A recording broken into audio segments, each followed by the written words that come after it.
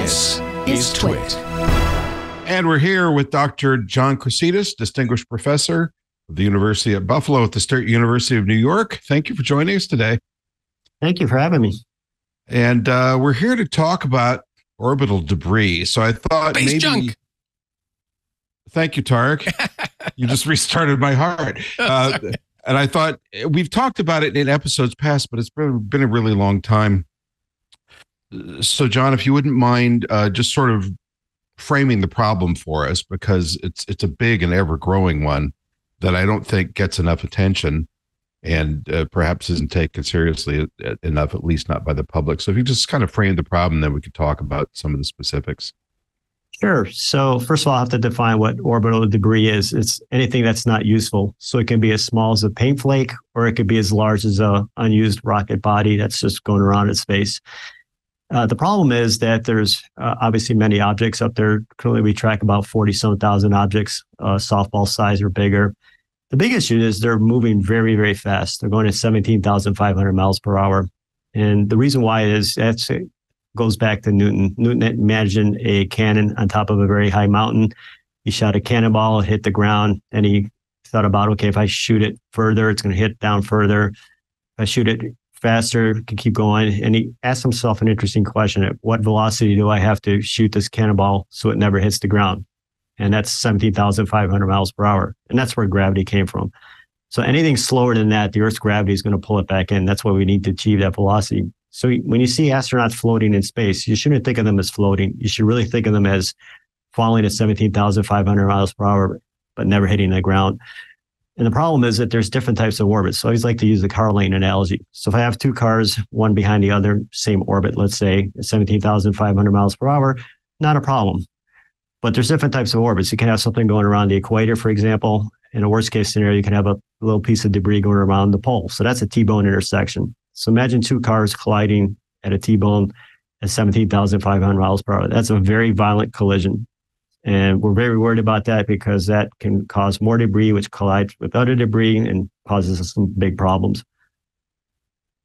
So I think for a lot of folks, their introduction to this whole conversation may have been watching the movie Gravity, which was a little on the dramatic side, but it did introduce most of us to the Kessler syndrome, which is, I think, part of what you're alluding to there. But just to take a small step back, I think, and again, we've talked about this a bit, but when you're talking about orbital debris, and you sort of, you address this, but you're talking about rocks and ice that's left over from the formation of the solar system. You're talking about exploded rocket stages. You're talking about anti-satellite weapons tests, which leave huge clouds of debris. We're talking about bits of ice that may have come from fuel venting from a rocket. And as you said, paint flakes, which we've noted on the show a number of times. It was a paint flake no bigger than the size of a dime that just about took out the first panel of 5 of the front window of one of the shuttle orbiters, and so on and so on and so on. So at these speeds, it doesn't take much to cause major damage. So if I read my ancient physics education correctly, even something the size of a BB, if it's moving fast enough, can puncture an aluminum hull, correct?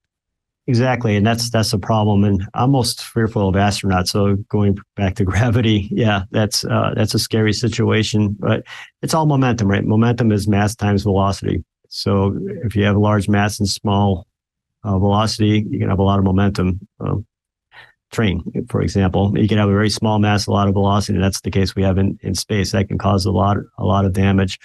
So the Kessler syndrome is something we can get into, but it's something I'm very worried about. I think if we don't fix this problem and get on top of it, at least try to slow down the growth to have science and the technology catch up to be able to take out debris, I truly believe in 50 years from now, we're going to be in Kessler syndrome. Well, John, I wanted to ask just about that timeliness part of it, because just overnight there was a rocket failure, like trying a SpaceX rocket that failed while trying to launch like a whole bunch of satellites, Starlink satellites in orbit. They said that it had an RUD, a rapid unscheduled disassembly of an engine during a relight, which to me just screams more debris up there right now in a really busy area. And then we've been seeing a bunch of reports of of other junk just falling back to Earth. I think in Saskatchewan, there's a report out this week from the scientists that are studying SpaceX debris there. In North Carolina, near one of my writers' homes, he can go see a piece of a Dragon trunk that just fell out of the sky there.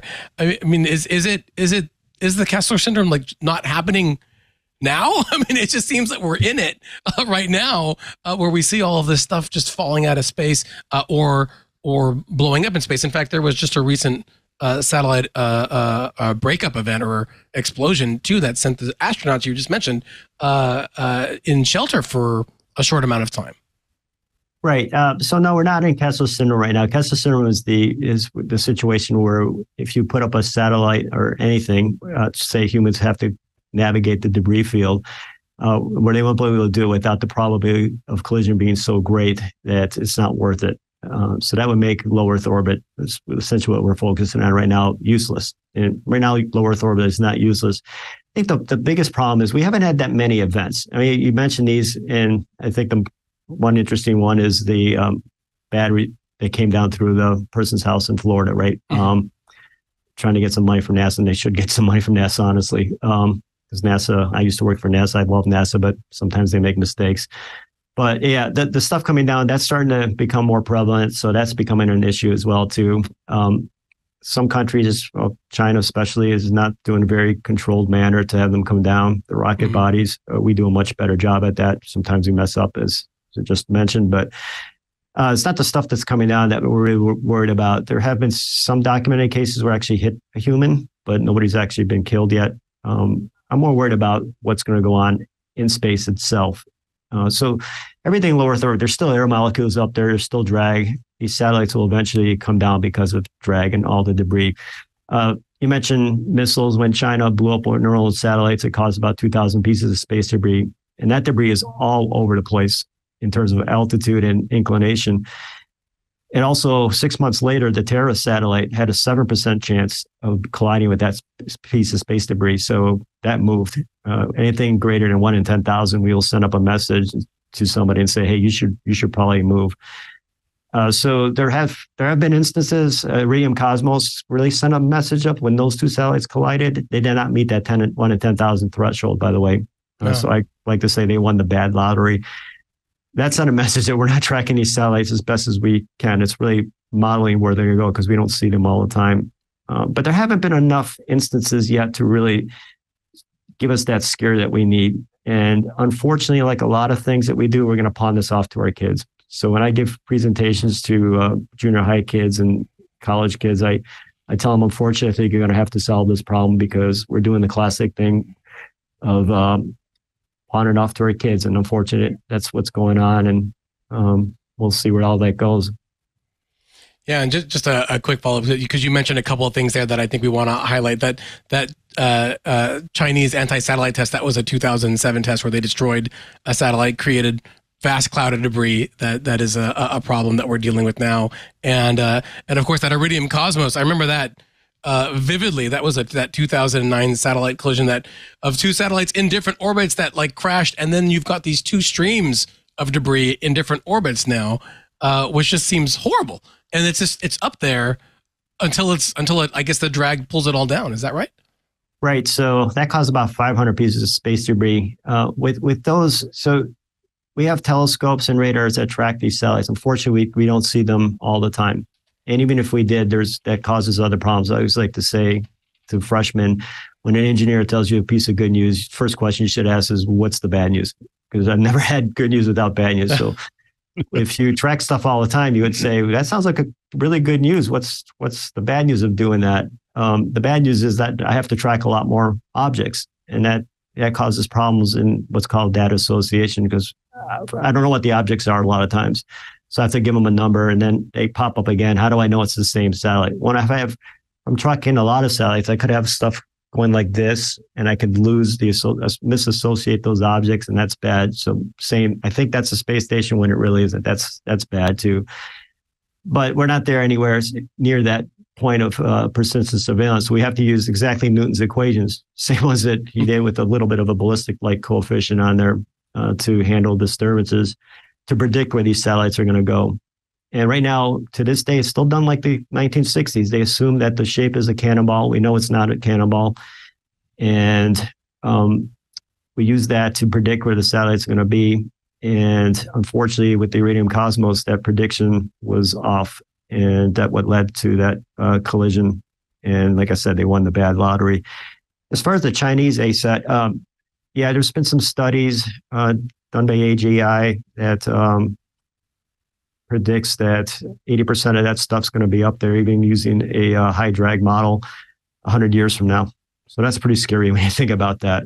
And that's the problem. We're putting a lot more stuff up there than what's coming down.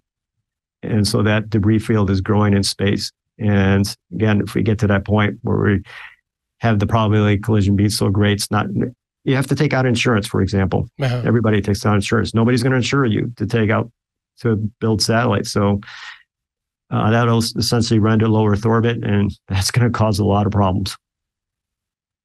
You know, we've often decried China for dumping rocket stages just down the block from their launch site, sometimes near villages and so forth. But I suppose, as you say, there's good news, bad news. The good news there is it's not becoming orbital debris. Hey, if you enjoyed this clip, be sure to check out This Week in Space. You can find us on your favorite podcast app or see the link in the description below. See you there.